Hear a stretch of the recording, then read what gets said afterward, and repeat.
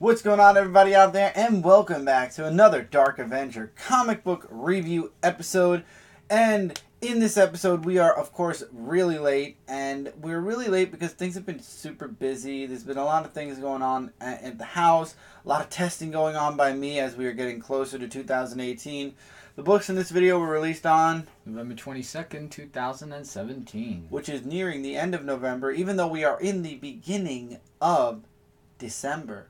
So we are actually doing books that came out 2 weeks ago. We're still trying to play catch up with ourselves, and we're going to really try hard. I believe this coming week, for the first week of December, things are light. So between the next two episodes of this review, we should be caught up. But testing still continues. And we are actually going to be trying something a little bit faster this time. And we are super late.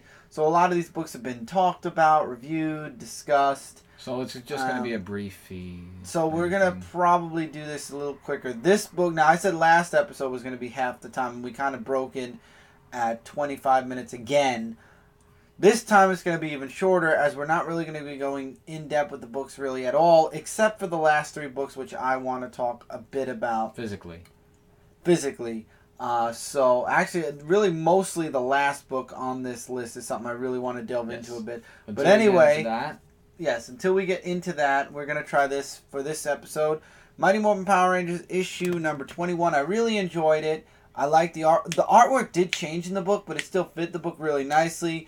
We find out about the woman that was working for Zordon, that she kind of took the experience and is making her own version with powers and whatnot, and wanting the Power Rangers to be her muscle. Very interesting story. And then in the end, of course, Zordon returns. So now it's going to be interesting to see where things go from this point. I'm really enjoying Mighty Morphin Power Rangers. Boom Studios really surprised me with this series, and I'm glad that they have surprised me. It's been a really great series thus far. WWE issue number 11. I enjoyed this issue with Roman and John Cena. Yeah, Roman Reigns is still on the verge of trying to go after Dean Ambrose and Seth Rollins of the Shield. Him and John Cena have a little fight that's going on after Roman Reigns want to confront Triple H about the whole suspension thing. And then after the whole talk of everything, let's see where Roman Reigns go. And then the second story talked about Luke Harper from the Wyatt family with Randy Orton and that stuff. Savage Dragon issue number 228. This book, I heard a lot of talk about this book, so I had to look at it myself. Man, I understand there's a new villain that's in the book, which he fought with Malcolm. He said in issue, I think, 106 but there's some really super triple X. Don't let your kids get this I'm book. telling you, if this continues, I am not going to read it, because that was just... I really wish there was a way... I hate that we're discussing this a little bit more in depth than usual, but I really wish there was a way that we can go back in time to when Malcolm's dad, the actual Savage Dragon, was Savage, Dragon. And now he's dead now. I know, but I wish there was a way we can go back in time and get away from Malcolm and his girlfriend. No offense. Maxine. I cannot take his girlfriend. I have not read Savage Dragon in a very, very, very long time. I'm talking pre-Malcolm, pre-girlfriend, pre-everything. After reading this book, will be staying very far away from Savage Dragon. I think we need to return to basics, and we really need a reboot or something. Not a reboot, but we need to go back in time and prevent maybe the father from getting arrested and... The father was killed. Yes, but he was arrested. Oh, he was arrested then. Yeah. We need to go back in time to when Savage Dragon was Savage Dragon and prevent ever moving forward with Malcolm and Maxine as the main characters of Savage Dragon. I really think that this book has fallen. I mean, it was bad before. I'm not saying it wasn't. There was still stuff like that in there, but it has fallen way far from the tree. Yeah, but skipping over that now... Well, I had to discuss that because I think it's important, and I also think that nobody should have a kid reading this book. Absolutely not. I would definitely say this is 18 and over book. Yeah. No, So. Don't even, No, I was thinking older, but whatever. The Shadow issue number 4. Basically, the Shadow is now protecting the nurse that took care of him, and the nurse's sister gets into trouble with this guy.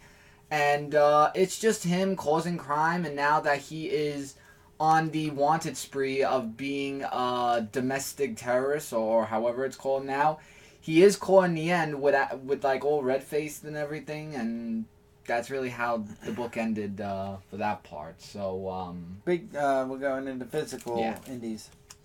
Exo Manowar issue number 9, which I did review on Comic Frontline.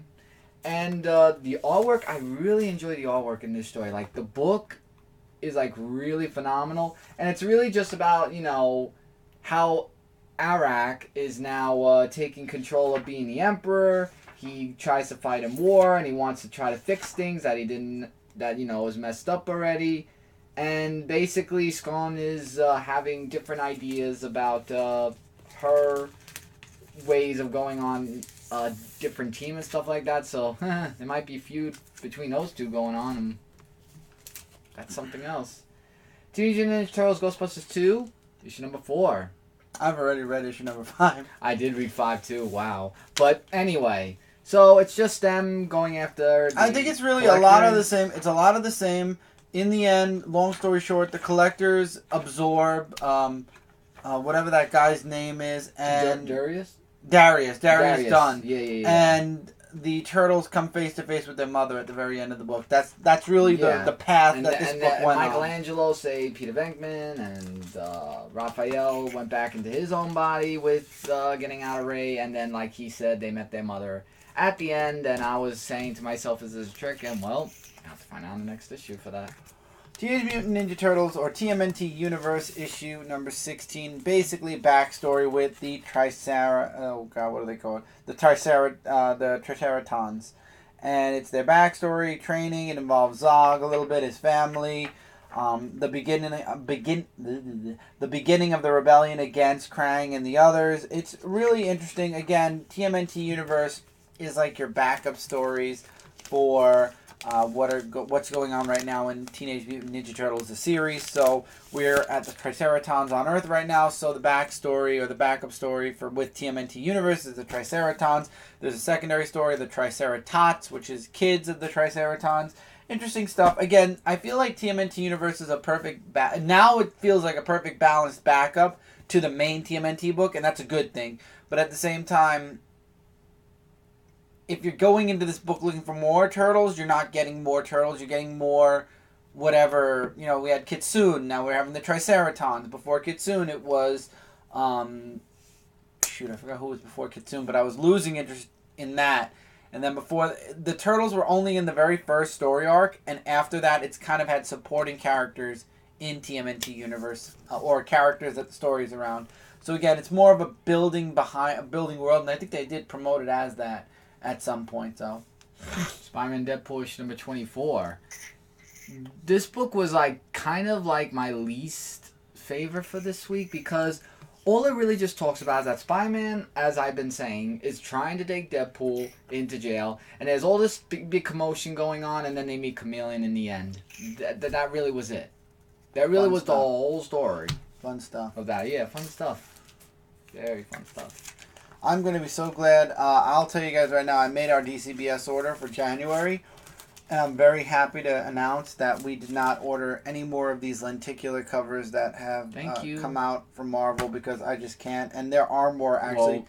There are more coming out. I know that there's one coming out for one of the books I'm reading now. I can't remember off the top of my head. But anyway, I'm done, because these lenticular covers, man. I'm covering November's books. Obviously, I'm getting December's, but I think December's is very, very short.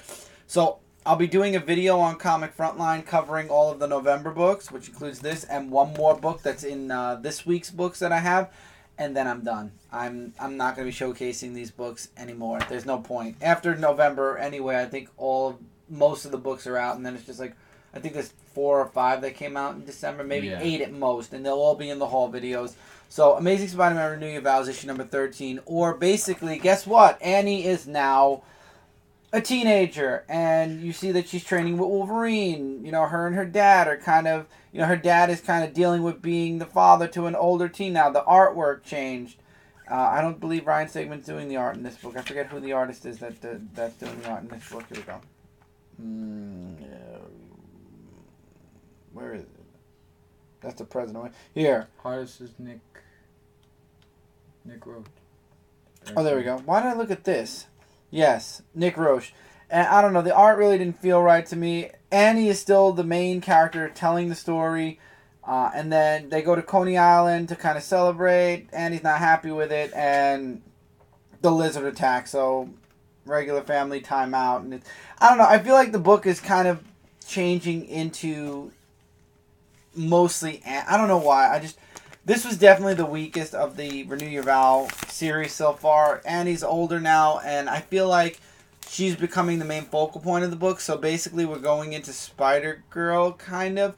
But we have the family aspect, so it is different. And Pete is technically still young. I'm sorry, I got to talk about this book because it's an important book. And Pete is still young, so technically he is still Spider-Man. It's not like Spider-Girl. But at the same time, and they're looking for a new name for Annie. I don't know, I just feel like it was better when she was a little girl. There was a funny joke thrown in that it feels just like last month Annie was a little girl, now she's a teenager. I feel like it's just them, it's them introducing Annie now as a teenager, how Pete and Mary Jane are dealing with that, her going back to school, and also wanting a new name. I don't know. I feel like this is really, I don't know where this book's going to go. I'm keeping my fingers crossed, but we'll see. Punisher the Platoon, issue number 3. Punisher Platoon. Yeah, Punisher the Platoon. Oh, wow. Okay. Yeah, I didn't know how either. But anyway, it's just really just all talking, and just Frank Castle, or LT, however they said his name, in the story. And then you have these, I can't remember what her name was, like Sister, who's still against the Americans and wants to take them all down. And it's really just, I understand it's the Platoon, and it's about his story about being in the army, but is this a miniseries? Mm-hmm. Thank God, because I don't know. It's part of the Max line, too, so it's not part of the main Punisher books. Because it is part of the Max line, just to point out. It is it's a Max book. Right, so thank God it's a miniseries, because if it was ongoing, I don't know. Long story short, with All New Wolverine issue 27, Dawkins back. Dawkins finds out and reveals that Laura's mother is exactly what we figured she was. A fake.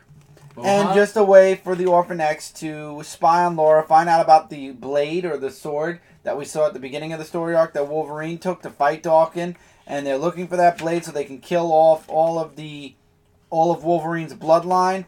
So now I think Laura sent Captain Marvel to get it. Captain Marvel gets taken down, but the Orphans of X now have the blade. And this is going to play into Laura and Dawkins finding the shield. Remember that I showed you in the beginning there's a shield? But really, that's the long and short of it. It was a pretty quick read once you get past Laura kind of losing her shit against Dawkins, killing her mother, whom she finds out is not her mother, and then tries to prevent a fight between, Captain Marvel from getting jumped, but the Orphans of X already know where the blade is, so. Luke Cage, issue number 167. Luke Cage, I feel so bad for him because this Ringmaster dude is just really just bad news, with all this magic power, psychic power that he uses, and then this guy helps Luke Cage remember who he is because he knows exactly what's going on. Artwork's pretty good in this book. And then as he tries to snap out of it and everything, things just go from bad to worse, going into now the mine. And word says that last person that went in never came back out alive. Into the mine we go for Luke Cage. That's going to be interesting. X-Men Gold issue number 16. Remember that one shot where we got all that background on that alien character that they thought was a mutant but wasn't? Well, his people come to Earth to rescue him. And he doesn't even want to fight. He doesn't want to destroy Earth. He doesn't want to attack Earth. He doesn't want to rule it either.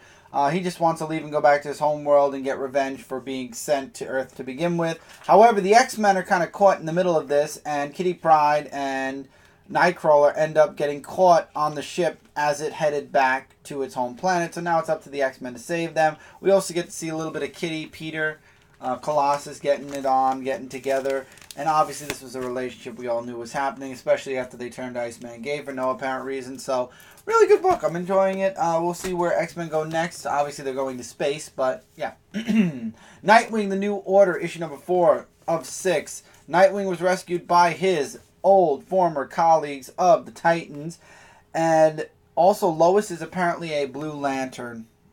And she's teamed up with them. And now Nightwing is teaming up with them to save his and Starfire's son. And we also find out that the son might not only be immune to the isotopes that stop his powers, but he might actually be the cure and the ability to give back the powers to all of the people that Nightwing stole it from all those years ago. You see that there's still tension between him and several other members of the Titans, but obviously he's teamed up with them in the end to save his son, and they get caught by Mr. Freeze at the end of this book. We'll see where things go. Batman Creature of the Night Book 1. I'm sorry. I thought I'd be interested in this story. It's interesting. I'm not saying it's not interesting, and there is another book. There's a spinal thing. Oh, yes. It's a thick book. It has its own spine and everything. But at the same time, I have so many miniseries for Batman right now that I'm reading. The next book is called Boy Wonder, so obviously there's, it brings in a Robin. It's about a boy who, same thing, loses his parents, whatnot, but he doesn't, I don't know if he becomes Batman. I kind of got bored halfway through and I just stopped reading. Artwork, too, kind of just threw me off. Kurt Busiek writes it. I've read several books by Kurt Busiek. I don't know, maybe it's just because I'm not interested in more Batman miniseries right now. So, I would recommend checking it out because, again, I've got so many other books that I'm reading right now, and this was a thick book. This was a lot to read, especially with all the other books that I had to read this week. And I don't know, I kind of fell out of it. I might give it a second shot, and I'll throw it in next week's review or maybe the week after. Remember, guys, I'm trying to play catch up also, so big books like this, if it doesn't make an impact within the first half of the book, 9 times out of 10 I'm just going to stop reading it. And I would say try it out. Personal opinion, I'd say try it out. You might like it. Personally, I just don't have the time to really delve into a book that big, but I am getting issue 2, I believe, with Boy Wonder, so we'll see where it goes. We'll see. I'm going to probably try to read it again. It's been just a hectically busy week. That was actually one of the last books I had to read. And actually, this book came with this past Wednesday's books. I actually read this digitally this episode, and I was going to actually skip it and put this in next week's review, but I figured I did read most of the book now, so I just threw it in the review in case I don't get a chance to finish reading it for next week's review.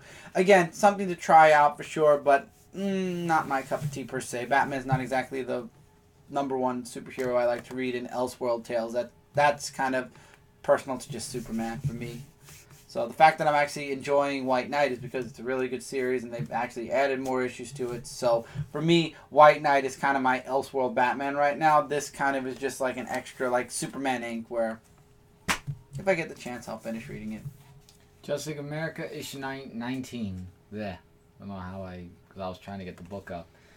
So it's Prometheus against Vixen, whereas the other team is Lobo and Black Canary are facing against Afterthought, and it doesn't really look good for Black Canary and Lobo, but then afterwards is it the Atom, I think? We're gonna end up going 25 minutes. I'm watching the time as we're recording. The new Atom comes in and saves everything, so I've got 3 books that I want to discuss. We're going to go that 25 minutes. Yeah, and everything that was fought, well, it looks like a big major explosion happens or about to happen. So, yeah.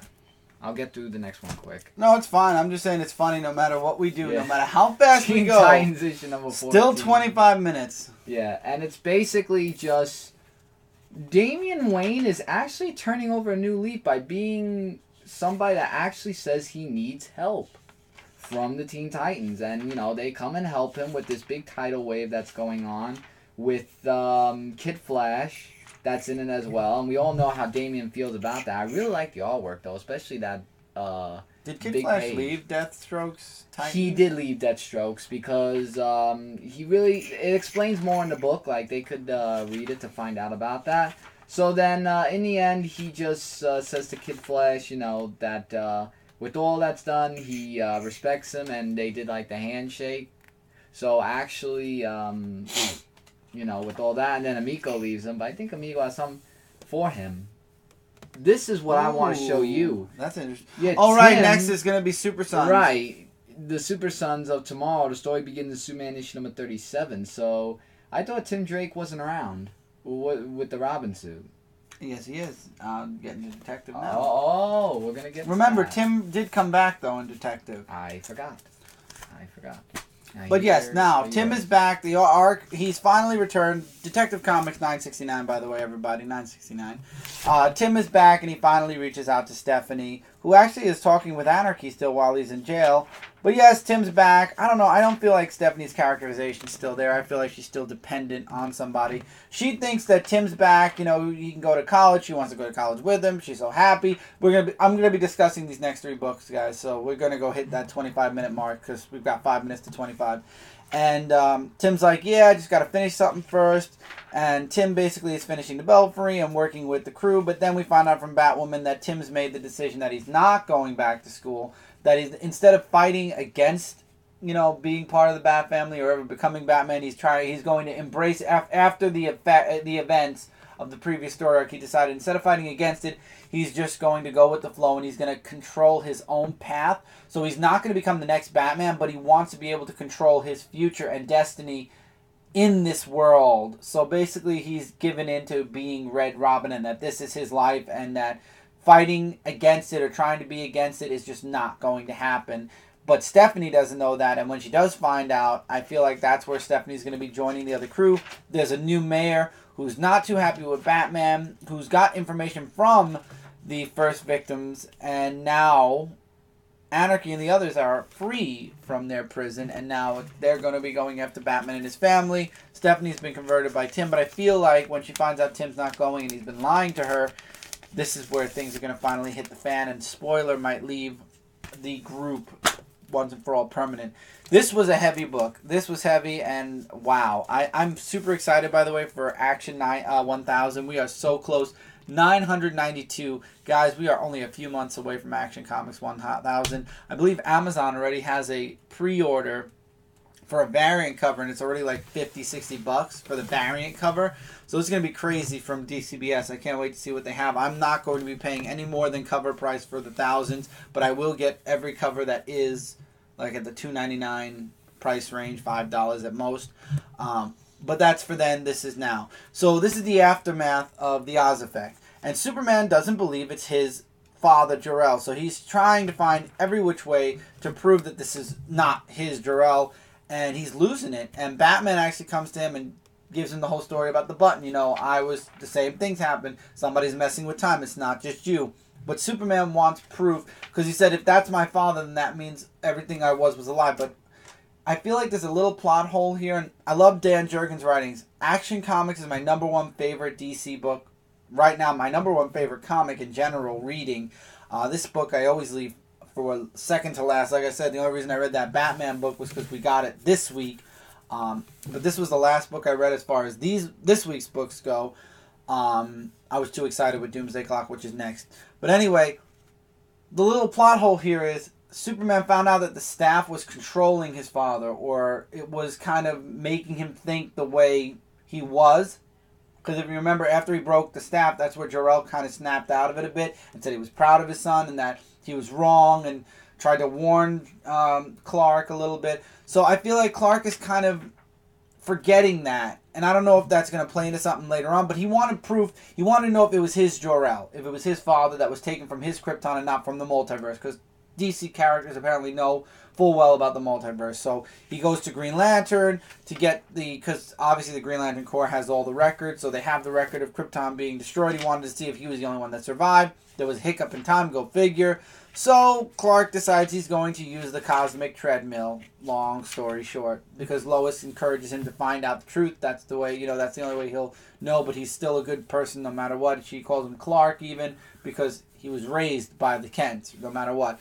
So he ends up using the cosmic treadmill to go back in time to Krypton to see if it was his father that was taken by an unknown force. And that's where Booster Gold shows up, only seconds too late. And now the time stream, because of Superman's need to know, is in danger. Obviously nothing's going to happen with the time stream, but it's going to be really cool to see the team up with Booster Gold and Superman, because obviously now Booster's going to go back in time. Doomsday Clock. It begins. And I love how this has, when Jeff Johns talked about this, he said it's not a Superman-centric story. I will agree it was not. This whole issue had this new Rorschach. It is Rorschach, but isn't. And I like how they introduced that. I really don't want to show too much of this book because you got to read it. I'm giving you guys the abbreviated even there. There's this guy who is Rorschach but isn't at the same time. And he frees these two people because his partner, his working partner at the time, we find out, spoiler alert later, that it's Ozymandias, wants them so that they can, because they're good at apparently finding people. And he and Rorschach and Ozymandias hire or bring the woman on, but she wants her husband there. It's a whole kerfuffle. You got to read it to find out. And there's little teases of Owlman. What do you call it? The Owl Ship. Owlman. I believe it was Owlman. I feel like Night Owl. I'm sorry, Night Owl and Silk. See, they're dropping things in here. Like, I guess they really did merge the Watchmen into the DC universe because they're talking like this happened in the past, like actual history, and they show the owl, ship and everything. And Ozymandias comes out and says he didn't, Night Owl didn't want to come back with Silk Spectre, but they wanted to hire them because they want to find John. They want to find Dr. Manhattan because he's the only person that can fix the mess that's going on. And I think long story short, I think that he's the reason. We all know that he's the reason for all these changes. So now Ozymandias and this new Rorschach, but isn't new Rorschach, want to find Dr. Manhattan to try to fix this, or I don't know. And then we go into Superman. Now, this is why I think Jeff Johns kind of fibbed, but didn't fib, because it does obviously have a very strong, 90% of the book is Ozymandias and Rorschach, or just Rorschach and then Ozymandias. But then, the last couple of pages of the book go into Superman's dream, and he has his first nightmare ever, and it's about his parents the night they died, reliving it in his dream as a nightmare. And I feel like this is kind of a tease to the fact that the parents' death was kind of set up by Dr. Manhattan, because why would it be so important? Number one, why would they choose now to show this to Clark and give him this? Because he's never had a nightmare before, but now he has, and it's about his parents' death. I feel like that what's going to happen here with Doomsday Clock is we're going to somehow find a way to save or find a way to bring back the Kents, possibly, in Superman's realm. Now, they show the next few covers. There's a few little tidbits at the end. And I feel like maybe Jeff Johns is right. Maybe the first issue deals with Superman. Then the second issue has Lex Luthor on the cover. Maybe the second half is Lex Luthor. Third issue has Batman. Fourth issue, again, has Rorschach. Fifth issue has the Joker. Maybe every one of these books is going to focus on a different character. It just so happens Superman was the first one up. But I feel like the dream, the real reason why Jeff Johns threw that in there, the nightmare that is plaguing Superman, is because obviously, I don't want to say that it's there because they were saying, yes, this was done because of the change, because we all know it was. But I'm wondering if this is a teaser for the future where after Rebirth or after this whole ordeal with Dr. Manhattan, they might actually find a way to bring back the Kents, or even through Doomsday Clock prove that this happened because of events Dr. Manhattan put into action. That's why Clark's having these nightmares, or this first nightmare ever, to kind of start the wheels towards the undo button. And obviously, we've already had hints about Connor, and we've already heard that Young Justice might be coming back, so there's hints of undoing, Connor's New 52, which then was erased anyway when Rebirth happened. So the return of actual Superboy. So there's a lot of things that I feel like we're slowly going to be getting back. One thing is the hint here that maybe the Kents will be coming back. I don't know. We don't know. But Ozymandias and this Rorschach, new or old, are in the DC universe. They're looking for Dr. Manhattan. And somehow Superman's going to be involved in I don't know what other book. This is a very exciting time for me. I'm more excited than nervous, honestly. Really more excited than nervous. It's a 12-issue miniseries. So we will be talking about this book all the way until this time next year. Yeah. We will be talking Doomsday Clock all the way till November of 2018. 2018. And I believe the Rebirth event... No, I think they're going to be doubling up Doomsday Clock soon. If I'm not mistaken. I don't know. No, I think it's only once a month. No, I think it's only once a month. I don't know. But we're going to be talking about this for a long while. For 11 more issues. I'm very excited to see where this goes. Yep. Alright, and with that, that's it for this review, guys. 29 minutes. even going fast through our other books, we still end up with that 20. I feel like we're just jinxed. But we did have 20 books this week. We had 20 books. Well, that week. Well, that week, that's true. Yeah. I don't know, guys. I guess we're just jinxed. No matter how fast we try to go, we always end up at that 25, 30-minute mark. So I apologize, everybody. 30 minutes. Take care, everybody. Yep. Have a great week. We hope to see you guys soon with the next episode. I mean, we're going to try to read these books as quick as we can and get you guys this review as fast as we can. Try. We're going to seriously try. But till then, guys, take care. Keep reading. Keep collecting. Feel free to let us know what you thought about the books that we reviewed this week. Likes, dislikes, agree, disagree, recommendations. We love hearing from you guys. Let us know what you thought about the speed for certain books. I guess towards the when we started the episode and towards the middle, then as we got into the books that we like talking about, that's where things kind of got a little bit more in depth. Do you like it that way? I mean, we would love to hear your guys' opinion. We've been trying all these different ways. I'm testing all of this month several different things that some of you guys know about. Some of you guys are, you're seeing all these different things that I've been doing throughout the year 2017 is testing. What you guys don't know is certain things are actual deep tests going on right now to see what exactly will stick and not stick for 2018. And yeah, there'll be videos. There'll be a video at the beginning of the year talking about all that. Take care, everybody. Yep. Have a great week, and we'll see you guys soon in the next episode. Hey, everyone.